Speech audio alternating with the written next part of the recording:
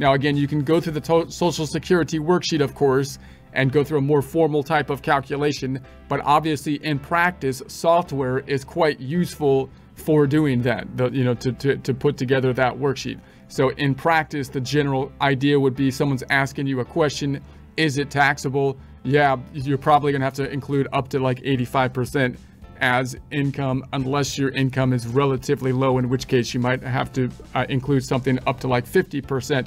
And you probably don't want to get into the weeds talking to someone in too much detail on how the tax calculation works, and you're probably in practice going to be depending more on the software to do the nitty-gritty in terms of the tax calculation. So your goal, obviously, communication with clients and yourself, understanding. You could get into the nitty-gritty of the calculations to better understand it, but that's probably not what like a client's going to want to hear, and the software is going to help you to do that. So you repaid any benefits in 2022, and your total repayments, box 4, were more than your total benefits for 2022, box 3. None of your benefits are taxable for 2022. Also, if your total repayments in 2022 exceed your total benefits received in 2022 by more than $3,000, you may be able to take an itemized deduction or a credit for part of the excess payments if they were benefits you included in income in an earlier year. For more details, you can see publication 915 there. You file form 255, 4563 or 8815, or you exclude employer-provided adoption benefits or income from sources with Puerto Rico. Instead, use the worksheet in publication 915. Tip: Social Security information. Social Security benefits can now get a variety of information from the SSA, Social Security Administration website, with a My Social Security account. So notice that the government is trying to get better with this information on their website. Click on this website. The kind of rationale with the IRS and some other government entities was that the websites aren't secure or whatnot, so we don't want to do the login and that kind of stuff.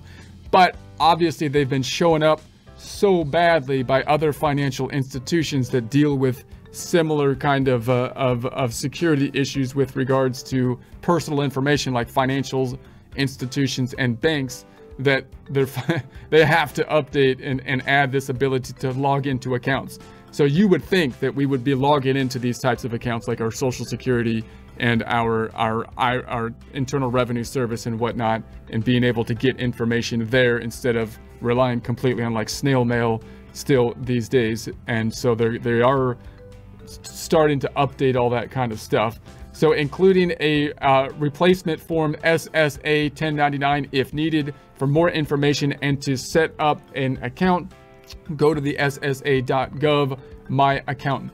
Now, notice that some people start to think that all government entities are kind of like the same, as though they talk to each other all the time or something. And obviously, they might share information, but the IRS doesn't really know exactly what's going on with your state tax situation, just because they're two government entities. And obviously, the Social Security information in terms of identifying who you are is what is used by the IRS.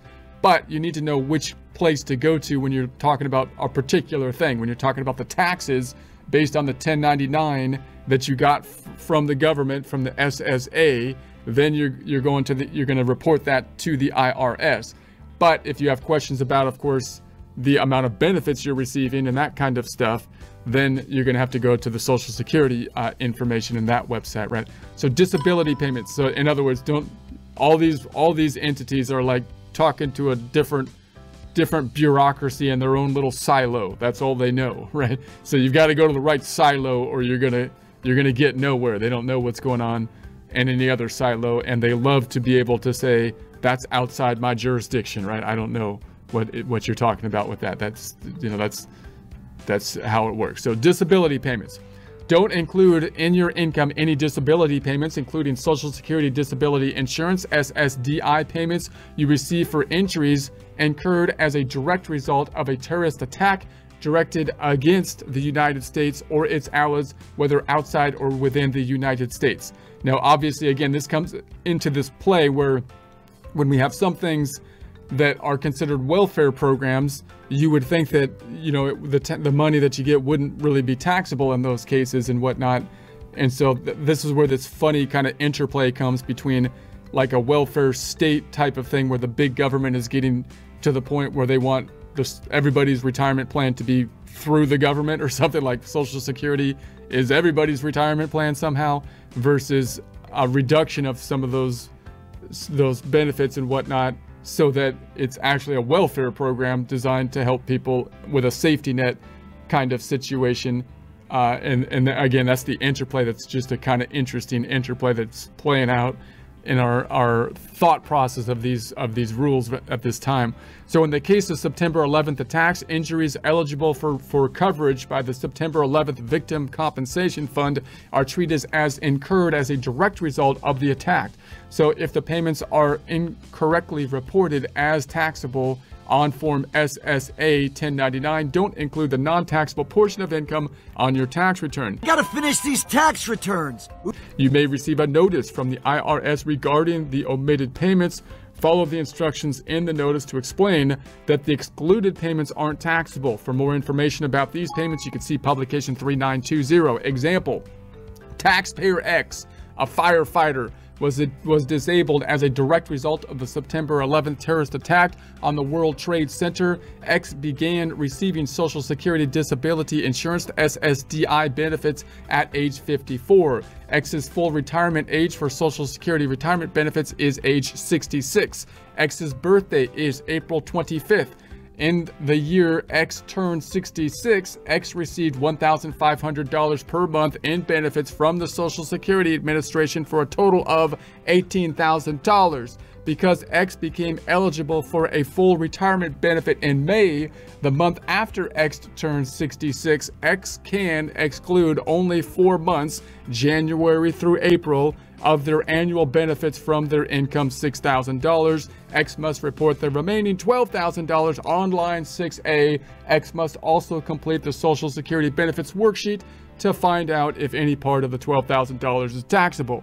Tip: Form RRB 1099. If you need a replacement form RRB 1099, call the Railroad Retirement Board. There's a number here, and you can go to the website as well. Accrued leave payment. If you retire on disability, any lump sum payment you receive for accrued annual leave is a salary payment.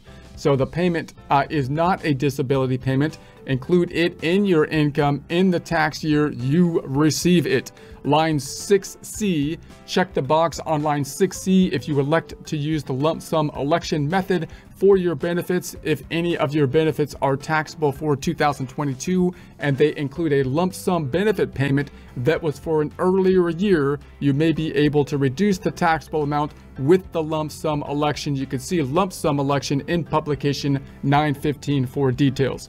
So the general takeaway is, obviously, when we put the money into the Social Security program, it's coming out of our W-2s and whatnot, and that's usually taken care of by the employer, or we have to do the self-employment tax if we're a sole proprietor or something like that, and that's going into the Social Security program. When we get the money out of the Social Security program, then the question is, does it have to be included in income? Generally, up to like 85% is likely to be included in there, unless your income is below a fairly low threshold, in which case up to 50% might be included in income, and therefore the tax rate might be applied to that income. We'll take a look at some examples of this in a following presentation.